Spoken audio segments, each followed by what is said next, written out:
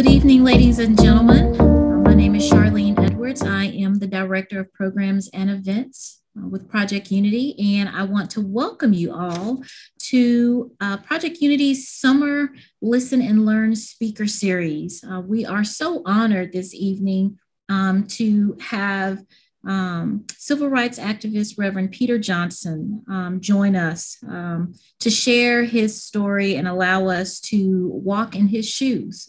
So I believe we're all in for a great evening tonight. Joining Reverend Johnson is Andy Stoker, the Chief Engagement Officer with Thanksgiving Foundation. They are located tonight at the Hall of Thanksgiving at Thanksgiving Square here in Dallas. So before I turn it over to them, I do want to let you all know that we will have Q&A at the end of our Listen and Learn tonight, like the last 15 or so minutes. So if you have a question at any time, please feel free to post it in the chat. It will come to me, and hopefully I'll have an opportunity to get through as many of those questions as possible. In the meantime, we do want to go ahead and get started for the sake of time. So this time, Reverend Johnson, Andy Stoker, thank you both again for joining us tonight, and I'll turn it over to you both. Charlene, thank you so much. It is a gift to be here with you tonight, all of you, and also most especially with the Reverend Peter Johnson. Reverend Johnson, what a joy it is. We find ourselves in this situation again, remembering and giving thanks for your good work. So tonight, what we're going to do is have a conversation, and maybe an arc is past, present, and future. And so tell us a little bit about your growing up in Louisiana. Tell us a little bit about what got you engaged, involved, inspired in the civil rights movement as a young man. Well, first, thank you, Charlene, and good to see you, Andy, and wonderful to be here with Kyle at Thanksgiving Foundation. And Kyle knows how special and important this place is to me. On a stormy, rainy day, I picked up a lady at the airport named Rosa Parks, and I brought her to this building. And we took pictures with Miss Parks in this building.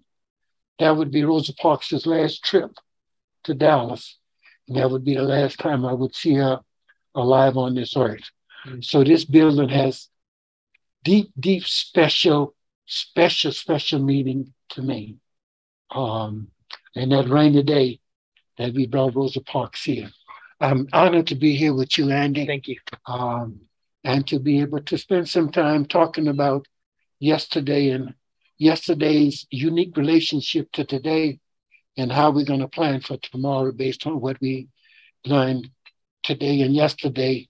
And hopefully we won't make the same damn mistakes we made yesterday and we will learn from them. A part of what I want to do, Andy, is to talk about, obviously, the challenges that this part of the country face, but the challenges that our nation face regarding the ongoing problem of bloodshed and guns in the American society. And it is a difficult subject because America don't exist without gunpowder and guns. That's why America exists. If the Mohegans had gunpowder, America wouldn't be here today. So guns has a unique historical relationship to the reality of America's existence. But as men of God, we must be brutally honest about the bloodshed that the gun industry is causing in my community and throughout America, from Los Angeles to New York, that guns being shot at people every day in America. And we must not be silent about this ongoing bloodshed in our society. I grew up in the civil rights movement. I was the youngest man to work for Martin Luther King and the best looking one. I don't give a damn what Jesse Jackson say. Look at us when we were young men. I was better looking. I grew up working in the civil rights movement. All my life, from the time I was 13 years old, I went to the March on Washington, August 28, 1963, when Martin King told the world about his dream. I was under the steps that day. So historically, I've been involved in the civil rights movement since 1959. My father was president of the NAACP. He was friends with Roy Wilkins and Thurgood Marshall.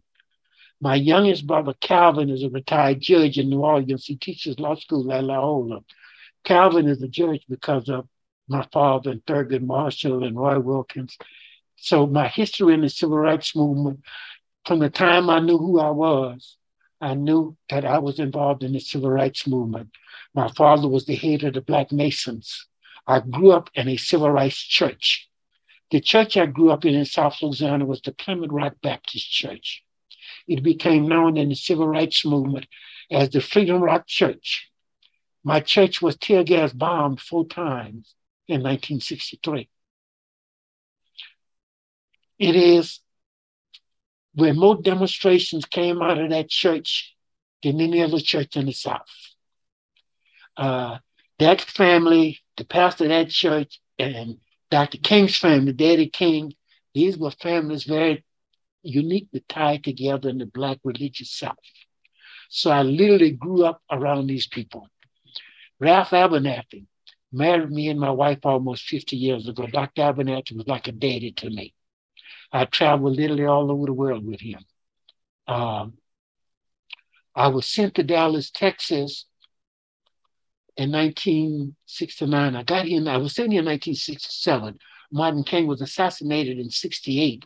And because of our commitment to continue, Dr. King's commitment to do something about the poor people in America and poverty, I didn't get to Dallas until 1969. I came in 1969. We were in the process of trying to deal with the realities that Martin King died without no money and without no life insurance. With those little children, they were little bitty children, I could hold them in my arms. So the idea was, how can we help Mrs. King raise Martin's babies so she don't have to beg? Harry Belafonte and Sidney Poitier came to Atlanta. We met at Pasca's Motel. Belafonte, Sidney Poitier, and a Jewish producer out of Hollywood named Samuel Livingston, Samuel Boy. They came to us and presented a concept. And the idea was, this is Sidney Poitier and Belafonte and Samuel Boy, Samuel Livingston.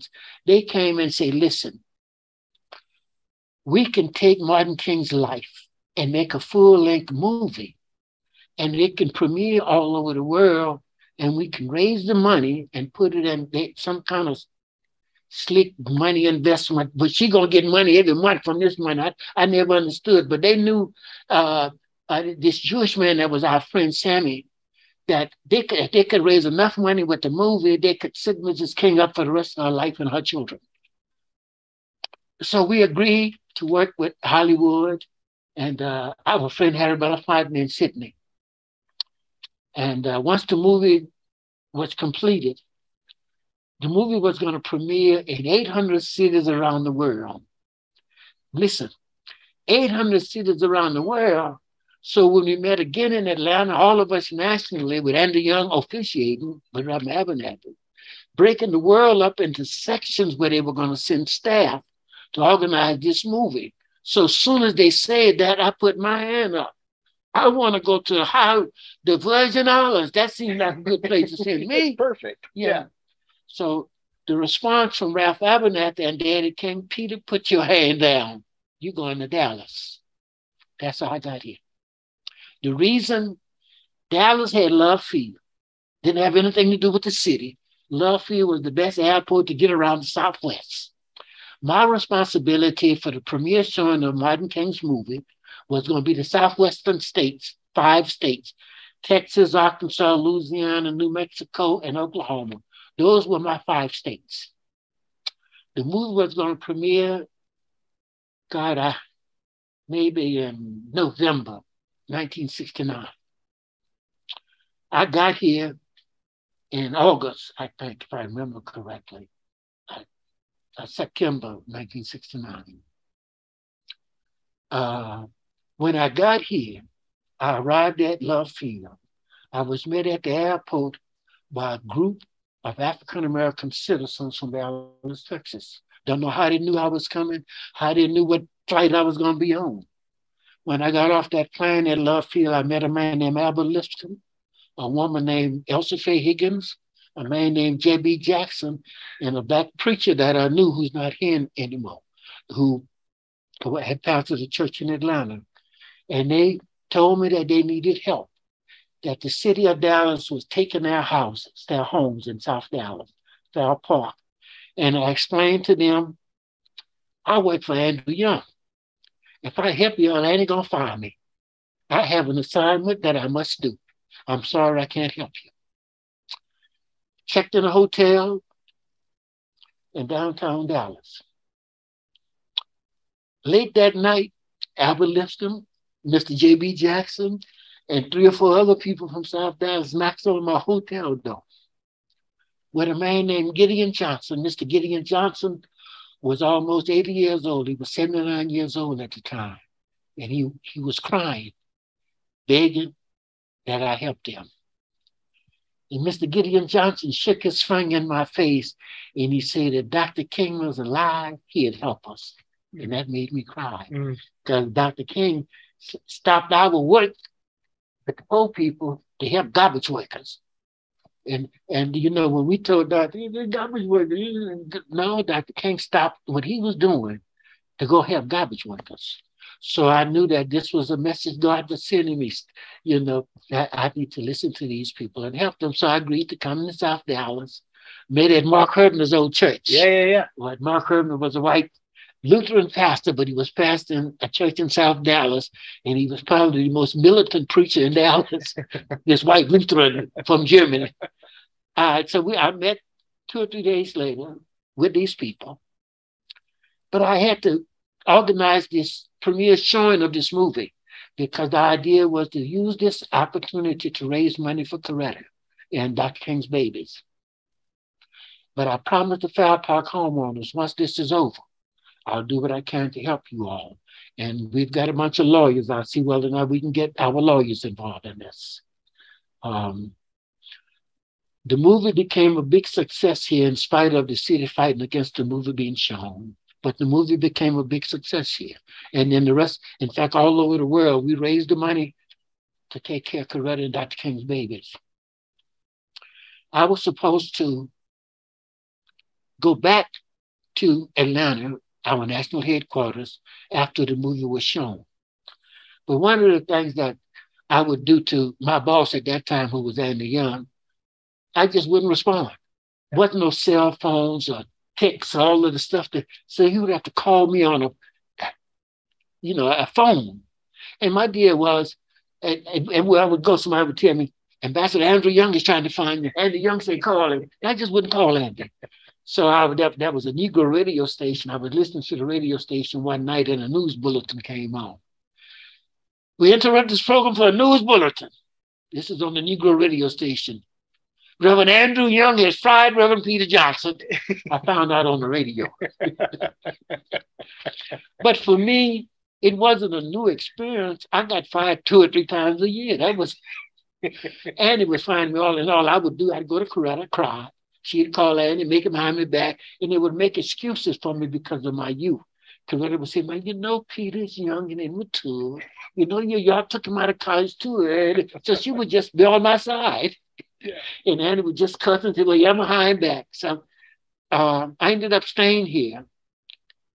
First to help the Fair Park homeowners and to bring national lawyers here, understanding that eminent domain is absolute. You're not going to win that fight. But for the city, the reason I convinced our national lawyers and our national leaders to take a look at South Dallas and Fair Park, there were white families in Highland Park that owned rent houses in South Dallas. All of the houses was on a lot that was 50 feet wide, 100 feet deep. All of the houses was 3 bedrooms, 1 bathroom, wood frame houses built after the war. Yeah. So now a white family owned in a house, see, this house is at 1424 East Street. It's owned by a white family. The city's offering this family $2.50 a square foot for their property. Next door, these people is Black. The city's offering them 50 cents a square foot. Same lot, same house, nothing different other than pigmentation. So I thought that Reverend Abernathy in Atlanta, if I would write him and tell him, hey man, we need to help these people, that he would give me permission to do it. So instead of me arguing and wrestling with Andy, I sat down and wrote a long letter to Reverend Abernathy, who was the head of SCLC at the time, and said, this is something we ought to help these people. And I want to stay and help them. Ralph never responded. So I stayed anyway. And Andy fired me. Yeah. And of course, I'm a credit made him hire me back. But in staying here, we realized that in the South, Texas had been ignored. That the rest of the South, where we had made tremendous changes, it had not happened in Texas. Good. In fact, this city still had a system called at-large, which was really in conflict with the Voting Rights Act, in conflict with the lessons of John Lewis in terms of one man, one vote. Mm-hmm. The whole concept was really denying Black and brown people the ability to represent their communities. And I thought that this was something that we can get our teeth in, and this is something that we could win. Now, the biggest thing I'd done in 1969 was every year in Dallas at that time, they had something called the Cotton Bowl football game. It was a national deal. Yeah. And like the Rose Bowl, they would have a Cotton Bowl national parade on national television. So I had a meeting New Year's Eve in Mark Hubner's old church and invited all of the Fair Park homeowners. But that week, there was something that we call mailograms instead of telegrams. It was very cheap. I could send this thing called mailograms all over America to my partners and ask them to come to Dallas and go to jail with me. So I sent out my mailograms to my friends all over America, mostly hippies, white kids from the anti-war movement who had become friends with us in the civil rights movement. Mm-hmm. And we had developed a wonderful, wonderful, wonderful working relationship during those years. They poured into Dallas with their long hair and they backpacked. I mean, they came all the way from as far away from San Francisco, from New York, from North and South Carolina. They poured into Dallas. So my deal was we're going to let the mayor know, unless he meets with the Fair Park homeowners, we're going to block the Cotton Bowl parade on national television. And my gamble was, you can't cancel New Year's. It's coming, and tomorrow it's going to be here. And you got a chance to meet with these people at a Black church. And I got my soldiers here to do it. Well, we met at Mark Hubner's church that night at about 11:30. Mayor Eric Johnson shows up in his limousine with Frank Dyson, who was the new chief of police, and came and said that they wanted to meet with me. Well, I told him, I don't have no house that somebody taken from me. You need to respect and talk to people whose homes you're taking. And no, I'm not going to meet with you. There's no need for me to talk to you. And you have to respect people's houses that you're taking. So about an hour later, we got a call, and the chief of police comes and says, the mayor, this is New Year's Eve, is in his office in downtown Dallas. He's willing to meet with anybody to keep you from doing what you say you're going to do. Right. So we headed down. There was a Black cab company here, and I knew the man that owned the cab company. He provided cabs. So we went down to the mayor's office, which was at that time Republic Bank building. Mm-hmm. And I prayed with the Fair Park homeowners and held their hands and told them that I wasn't going to go to meet with the man. Y'all need to look him in his eyes. Don't look at your shoes. Don't laugh. Don't smile. Look him at his eyes and tell him about your homes. Some of these men were GIs from World War One, II, and they were buying their house with the GI Bill. And my challenge to them was, you don't need somebody to speak for you. Speak for yourself. Look him in the store. When we got there, and the man invited me in, I told him I wasn't coming in, but I don't own no property in Texas. You got to talk to these people whose houses you all the time. And I wouldn't go in the meeting. I just stayed outside and prayed. And when they came out, they were all in tears. And Mrs. Higgins, Elsie Pace, she said, "Reverend Peter, you can't believe this. He agreed to everything." I say, "Yeah, because he can't cancel the Cotton Bowl Parade. It's going to be tomorrow." So when I got back we went back to Mark Criminal's old church, and it's 1:00 in the morning now. I called Dr. Abernathy at his house and called Andy and wake them up and tell them that we've managed to have a major victory here. The mayor met with the homeowners and have agreed to allow experts to determine the value of that property. And the young Abernathy said, "Peter, let me tell you something. When you hang this phone up, get the hell out of Texas. Don't want you to wake up in Texas." And Ralph said, "Peter, you know you're hard-headed and you're stubborn. I want you."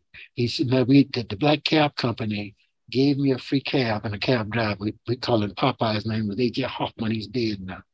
So Dr. Abernathy said, go to the Holiday Inn in Shreveport. Call your cab and tell him come take you. And I want you to wake up in Shreveport, not in Dallas." So Popeye drove me all the way to Shreveport to the Holiday Inn, where I went to bed. I got to the Holiday Inn probably 4:00 in the morning and went to bed. When I woke up that morning, got back up, turned on the television, Sam Donaldson was talking about the Cotton Bowl Parade and coming down the street. And then Sam said, "And I have no idea who that Negro man is sitting next to the mayor in the mayor's car." It was Mr. Jackson from them. Because one of the things I told the mayor is that if ain't no Negroes in the Cotton Bowl Parade, don't still block it. Yeah. So you must have some Black people in it. Segregated parades, that's going to be in the past. Yeah. So Mr. Jackson was one of the Foul Pocket. He was a tall, gray-headed, yes, Morehouse graduate, you know, just a dignified man. Absolutely. You know, yeah. And that was my first major victory here. And what that said to Black leaders is that it is possible through nonviolence to make progress. We didn't throw no rocks, no bombs. We didn't shoot nobody. But we stood our ground. And it was the first episode and experience that people like Albert Lipscomb had with nonviolence. So it gave them an idea that through nonviolent protests, you can change this part of the country. And I did not go back to Atlanta. I stayed here because there were things I thought we could do here, that we owed this part of the South. And of course, like I said, Andy fired me, but Coretta would always, I would get fired 2 or 3 times a year. That was, and Mrs. King was on my side. Yeah. Reverend Johnson, can you, when you tell these stories, what keeps coming to mind for me is collaboration. You have friends in the Lutheran Church. You've got friends that you're calling, etc. As we're moving into this, maybe our present moment and maybe your current work now, from 1969 to today, can you talk a little bit more about this collaborative work, your ways of being in the world, and how you network and how you reach out to folks and activate them? Well, first, I am not down or depressed about what I see, especially this generation of young people. Before Ralph Abernathy died, when he was sick, I went to see him, and he was dying. He would live 2 or 3 days later. And of course, he looked up at me from his bed. And he called me Hoss. He and Dr. King both. How old are you now? And I told him. He said, "You're still a baby." But he said, "Listen, if God lets you live, there's a generation of white kids coming. They're not going to see color. They're not going to see none of the stuff that we fought against."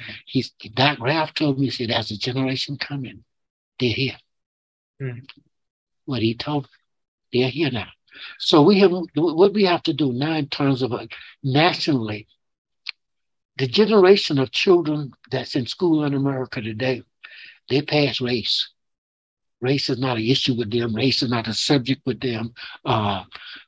Discrimination won't be a part of that generation. How to survive financially is the biggest challenge that's going to face Black America in the years to come. It will not be racism.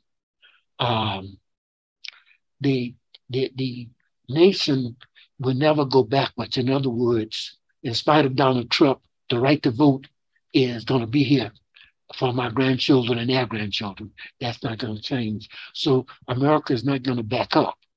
But that does not mean that we don't have challenges. We do have challenges because of poverty.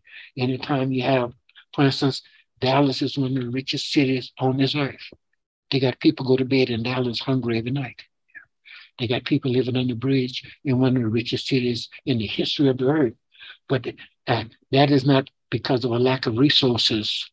That's because of other difficulties and complications, drug addiction, alcoholism, just a whole lot of that makes it very, very challenging to figure out what are you going to do about homelessness when you're dealing with addicted people.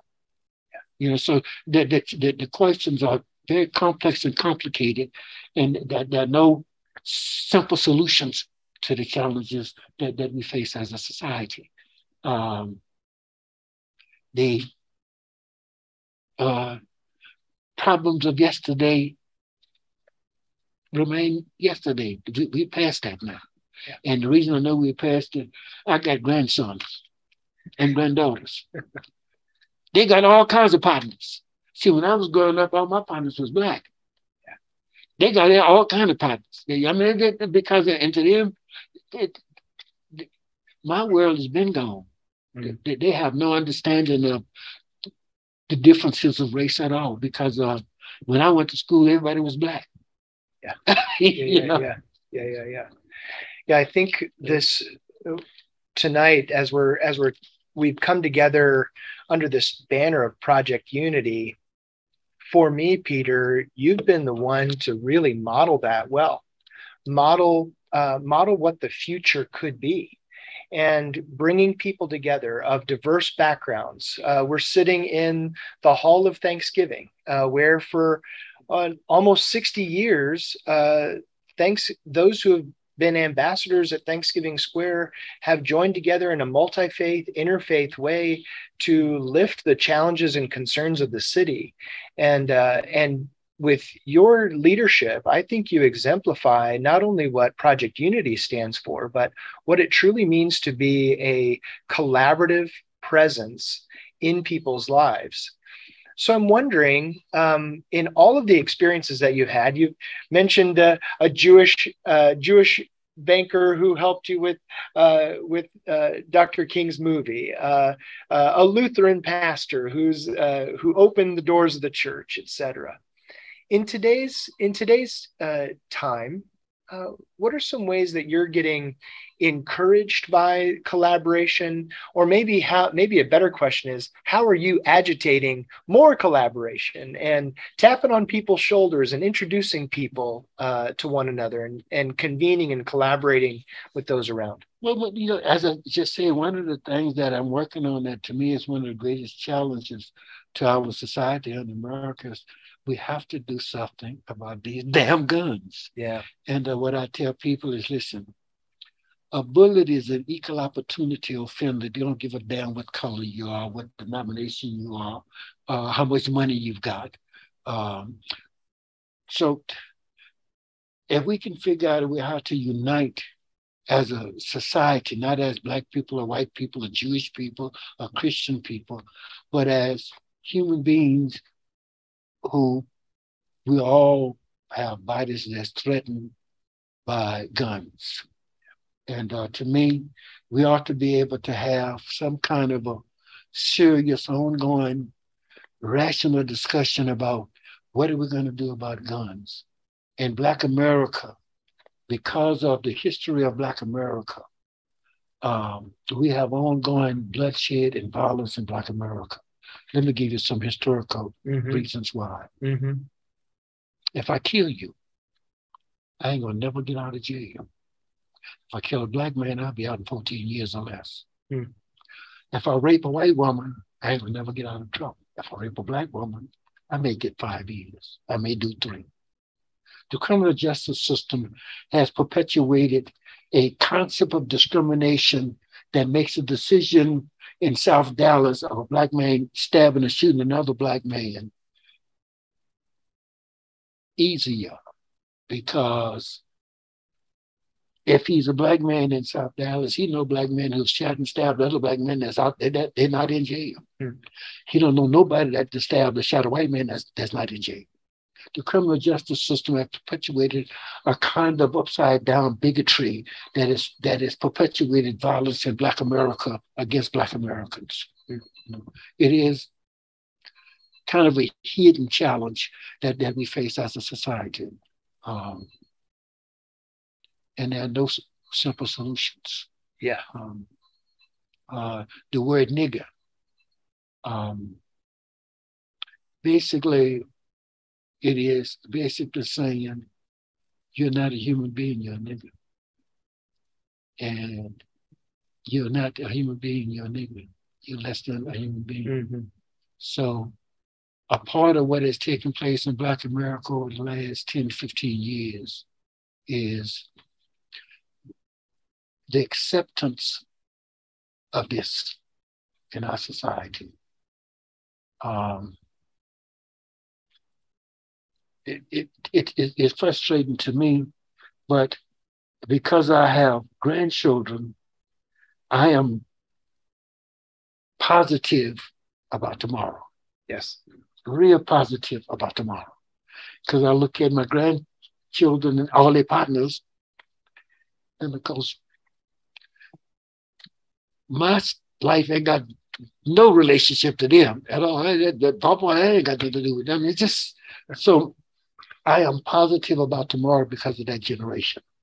Now I know that people all over America who raise their children and inject bigotry in them. Black people, white people, everybody, that's a part of the American reality. But this generation of children, and they're not caught up in that. Yeah. You know, their world is so far from mom and dad and grandparents that like for me, I am very positive on this generation of Americans. That I believe this generation will move America to a more decent and peaceful place. You know, and maybe I'm naive. No, I have that same hope, and my hope is aligned with yours in that I do believe that we have to value Black bodies, period, and the devaluation of Black bodies historically is our original sin. Ain't no doubt about it, yeah. And when we can develop a way, and maybe it is generational, maybe it is living it out, maybe it is folks like you, Reverend Peter Johnson, that calls us to action and value, yes, Black bodies, and also value maybe our own bodies. Get out of our heads long enough and into these bodies to connect human to human, to connect on this human level. As you said, a bullet doesn't know if you're what denomination you are, what color skin you have, what diagnosis you're carrying with you. But if we got connected on the human level, is it possible that we could begin to learn from our kids, our grandkids, what it really means to affirm these bodies we live in, and by affirming our own bodies, we're able to see people in the totality and reevaluate truly who our neighbor is? First, I believe that we must. Mm-hmm. That we must work, those of us who are still on this earth, to move America from its ugly past and do everything we can to bury that past and not leave it for the next generation. Yeah.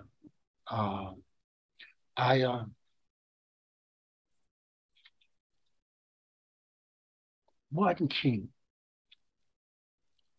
would challenge us to, his philosophy was,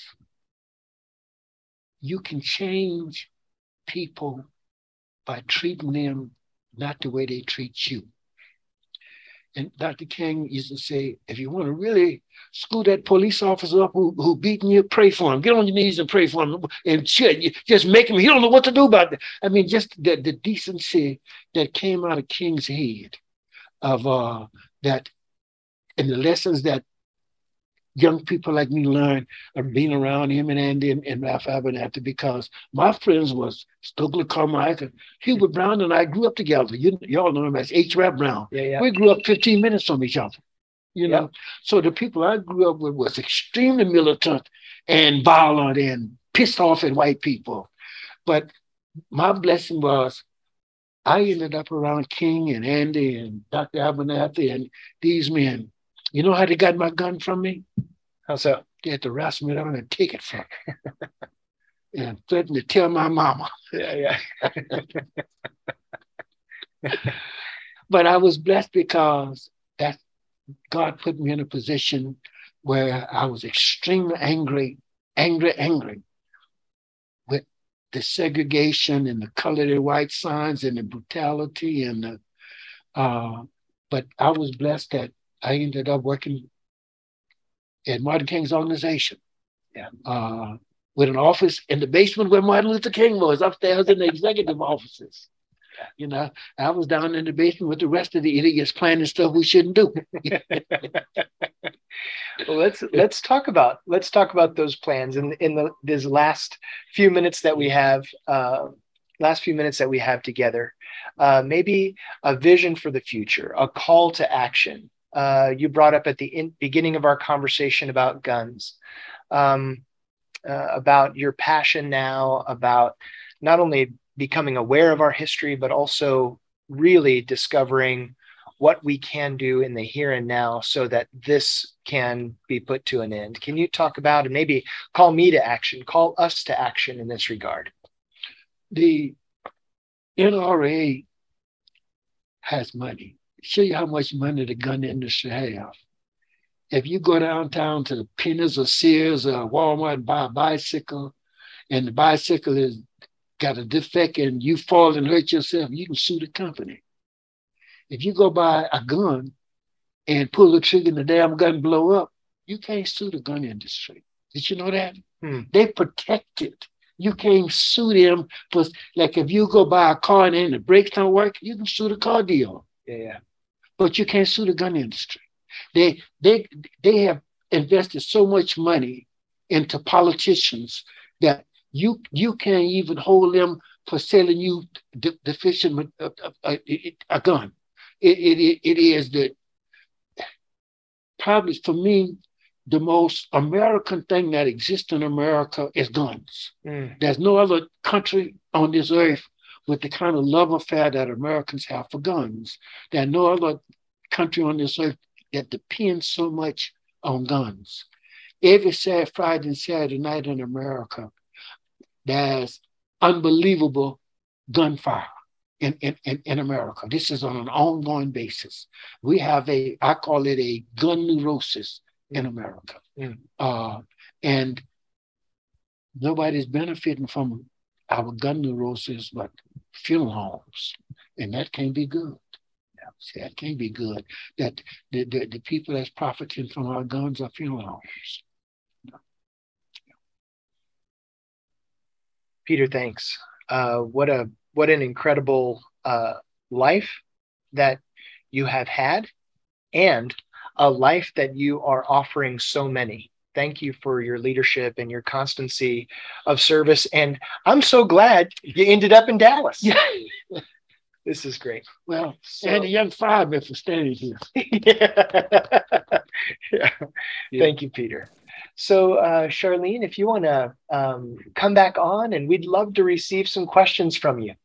Absolutely. Well, first of all, thank you for allowing us to walk in your shoes, Reverend Johnson. This has been amazing. And so thank you. I do have some questions that are popping up. And the first question reads, our current climate is filled with disinformation and separation.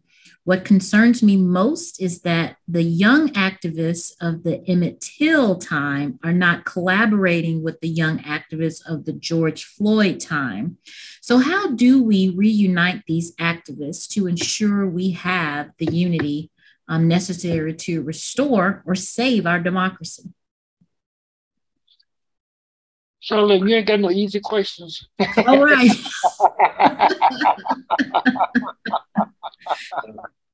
How do we marry the two, the activists of that time and the activists of this time? First, I think we need to trust the activists in this new generation. And I think we need to do the same thing that the generation done with us. We need to share with them. The most important thing I learned from Thurgood Marshall and Roy Wilkins and Martin King and those men was what not to do. Not what to do, what not to do. To stay alive, to stay out of the penitentiary, to stay out of, to be respected by the people you're trying to lead. The most important, the things they taught me was what not to do. You know, how to treat people who hate you. How to treat people who could ruin your life. So to me, the most important thing that I learned being around, especially Daddy King, Dr. King's father, was the things that you respect everybody. If this deputy sheriff calls you a damn nigger, pray for him. And if you do, you confuse him. Absolutely. That King taught us that the most potent entity on earth is love. That you can literally disarm people with compassion and with love.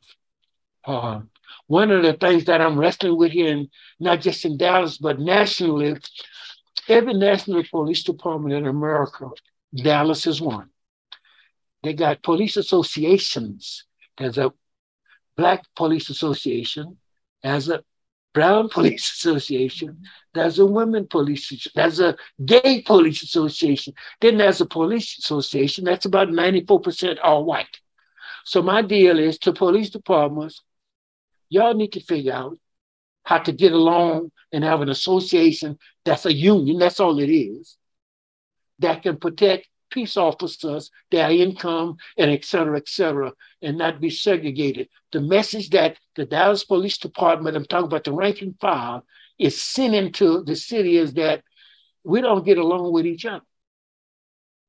Chicago, Los Angeles, New York, all of them. So one of the things that I want to do nationally is begin to argue with police departments and with police associations or unions that if you had a police association in Dallas, that's one police association, first, it gives you much more influence and power over the politicians than to have 4 separate ones.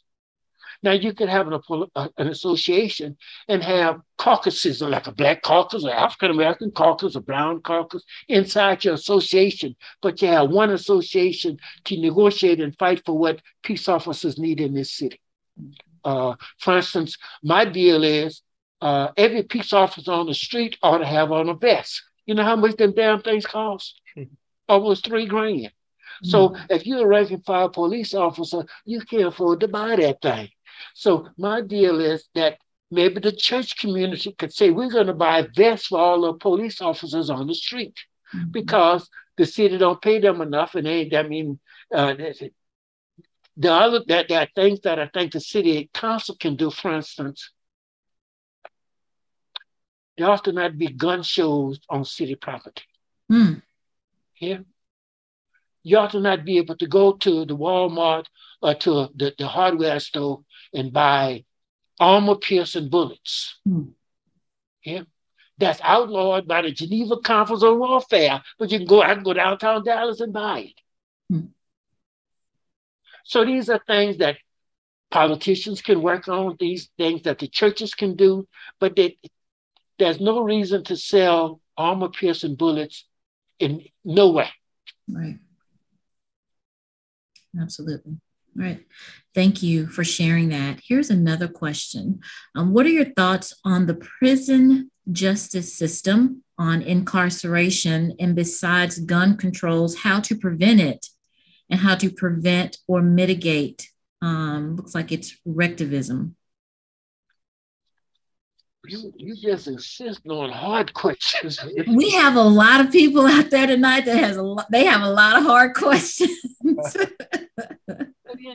Let's talk about the prison system. Well, the prison system, it has a history of racism and bigotry that's directly tied to segregation and to slavery in the Texas prison system or in the American prison system.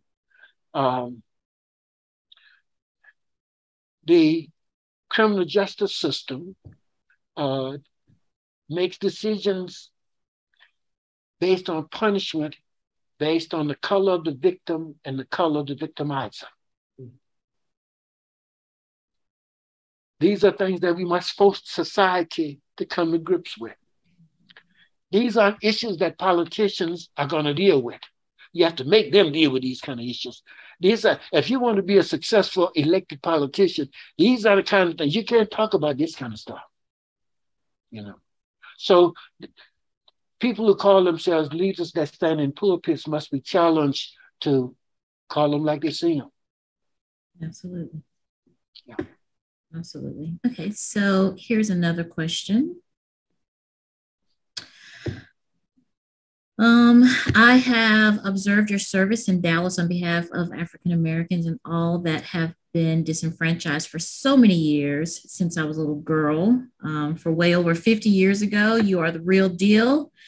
Never bought out and never bossed, just a sincere disciple of Jesus Christ. Your work has not gone unnoticed. So I think this is a note of appreciation that is being shared. Well, I appreciate that. I've been married to the same Black woman for almost 50 years.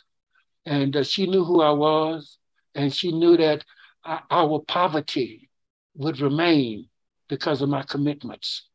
I don't chase money. And the people I grew up around that I respect and admire, they were not capitalists. They were ministers. There's a difference between a minister and a preacher. The word minister means servant. Mm-hmm. You can't be a rich servant. That don't go together. That's like, jumbo shrimp. Them words don't go together. Absolutely. Here's a question kind of based on what you were just talking about with the NRA. What about the NRA buying the vests for the police? What are your thoughts on that action? That suggestion has made my day. Hey, that is a wonderful idea. Just the debate itself makes sense. I just think that that is a wonderful idea. I think we ought to write them a letter and make it a national letter, get our friends around the nation to sign it and suggest it to them. Mm-hmm. Y'all ought to create a fund for police officers. And the people who produce and make money off of them dumb bullets and them armor-piercing bullets, they ought to be made to help pay for vests that a police officer can survive with. Mm-hmm. Absolutely. I think you've stirred up something here. What can we do to start to heal the gun issues in the U.S.? So I think that's kind of some of the same, along the same lines of what you're discussing. What can we do to start to heal? I don't know, because America, guns are so much a part of the American history and American story. But I think that as a society, if we want our streets to be safe, we have to face up to this proliferation of guns. In Black America, because Black people tend to hate Black people tend to be more brutal and violent with each other than we are with anybody else. We have to have an open, honest discussion with our children about guns. I was doing a gun buyback at the Martin Luther King Center in South Dallas one day. And over the years, I've done gun buybacks. In fact, right now, I own over 3,000 guns that I've taken off the streets, primarily for my children, over a period of years, buying guns for my children. And I've had a lot of experiences buying guns for my children. I bought 4 AK-7 machine guns one day in South Dallas from a gang. Girls. Did you hear me? You know what an AK-47 is? It's a goddamn machine gun. Now they claim they found them guns. And to give a friend of mine credit, I had a friend named Jimmy Bankston. I didn't have the money to buy it. Them girls wanted $1,200 a piece for them guns. I didn't have that kind of money. This was on a Saturday evening, like 6, 7 o'clock in the evening. And I called Jimmy Bankston and got him at his automobile dealership. And I told him what I was doing and I needed this money. And when I told him what it was for, you know what Jimmy said? How soon can you get here, Peter? So I bought those 24 guns with Jimmy Bankston's money. Wow. And we melted them down. Wow. Thank you so much for that. Just so that our audience knows, we have 5 minutes. So if there is one more question or so, as we possibly wait for another question, I read in your bio that during your younger years, you were part of organizing a group or march through Burgaloosa, Louisiana. Oh, God. And you went through the heart of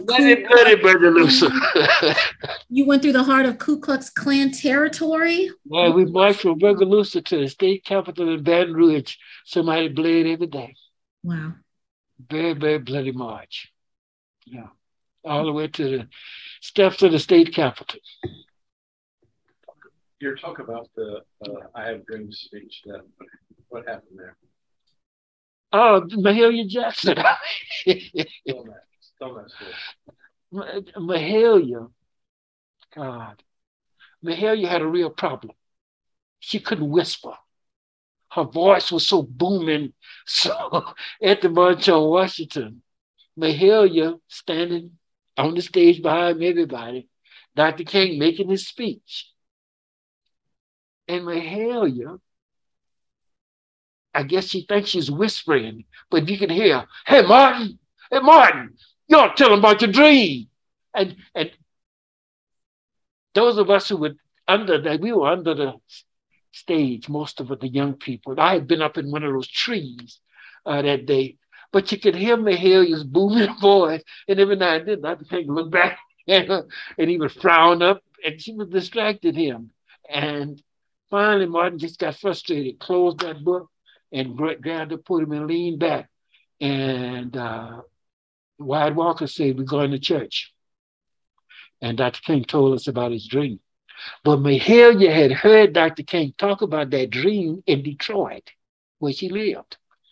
Maybe a month or two before the March on Washington, Dr. King had spoke at a United Auto Workers March with Walter Reuther. And in Detroit, with 100,000 United Auto Workers and their families. And Martin made that speech that day and told about his dream. Mahalia was she sang that day. And she heard that speech. And the March on Washington, Dr. King and Wide Walk and C.T. Vivian and Andy Young and Ralph Abernathy, they stayed up all night working on Dr. King's speech by the March on Washington. So when Dr. King closed that speech and didn't use it, and then all of them were, because they stayed up all night working on that with Martin. And when he leaned back, and of course it was church time then. So those are experiences I'll never forget.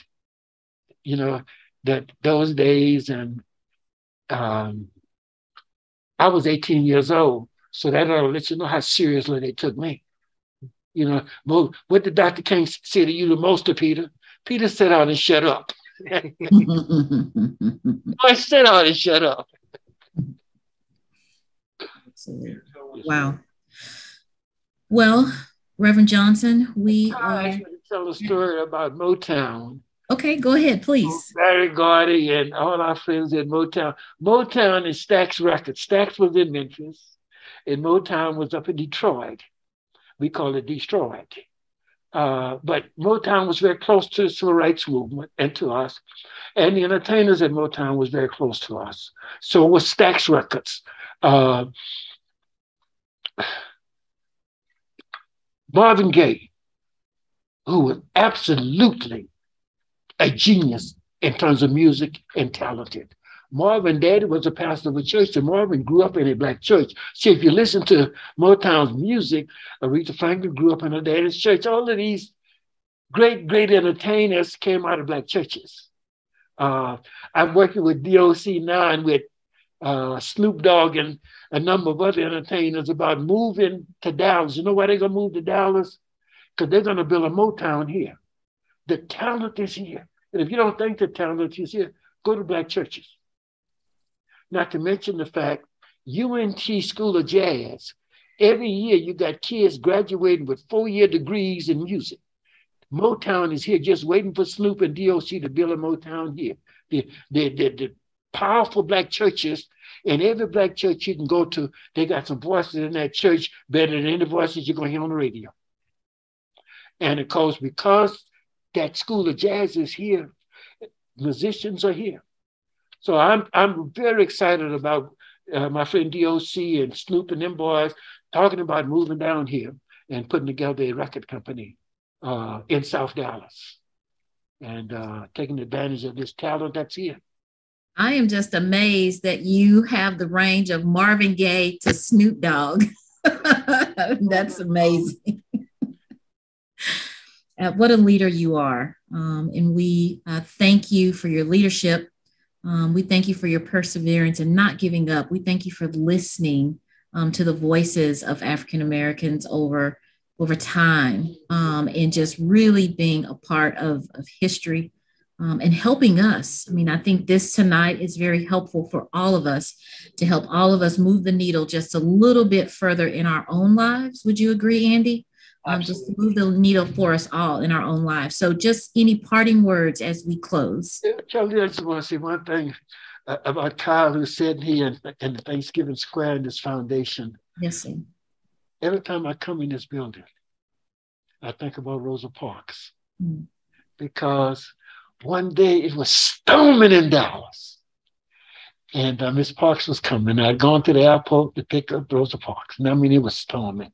And we brought her here to take pictures here. And I'll never forget that day. Miss Parks thought, I like that. Thanksgiving. I just like that. And Miss Parks was a little 100-pound petite lady. That for us, she was the symbol of courage and strength. And every time I come in this building, I can't help but think about Rosa Parks and bringing her here that day and that rainstorm. Absolutely. Well, we're gonna have that same memory with you, even though we're all virtual, of being here with you tonight in that same venue. So thank you so much for being with us tonight. Thank you, Andy, and Thanksgiving Square for helping to facilitate this conversation with Reverend Peter Johnson. I'm going to ask that we open up our Zoom boxes so that Reverend Johnson can see all who have joined tonight. to visit and listen to him. Ladies and I gentlemen, see some names that I know, just some people from my past that I've had great relationships with. absolutely. So if you want to turn your camera on, if you can share your camera so Reverend Johnson can see you. As I say on our dime calls, we only care about what you look like up top. What you have on below is up to you. So we just want to have everyone give Reverend Johnson a big wave, a big hug, virtual hug. What is that white stuff in your hair? Absolutely. All right. Ladies and gentlemen, it is 7:03 and we want to abide by your time. Thank you again, Reverend Johnson. Thank you again, Andy and Kyle with Thanksgiving Square for being a part of Project Unity and being able to bring this conversation to the Dallas community. At this time, we will bid you all farewell. Have a great evening. God bless you all. Nice seeing you all of you all. Absolutely. Thank you all. Have a good evening. Thank you.